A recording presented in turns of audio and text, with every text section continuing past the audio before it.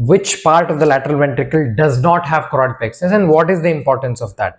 The answer is frontal horn. So it obviously has many other importance as well, but mainly for neurosurgeons, it helps us in orienting ourselves as we enter into the lateral ventricle, either endoscopically or microscopically. It helps us to orient ourselves and takes us towards foramen of Monro. And if we see the choroid plexus, that means we are posterior to the foramen of Monro.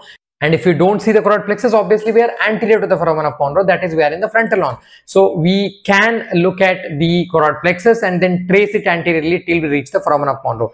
Another very important thing is that you need to always aim to place the tip of the VP shunt tube in the frontal horn, because if not, there is a high possibility that choroid plexus sticks to the multiple openings which are there in the tube and it can get blocked. But in case if the shunt tip is in the frontal horn, obviously there is no choroid plexus and the chance of the shunt tip getting blocked is less.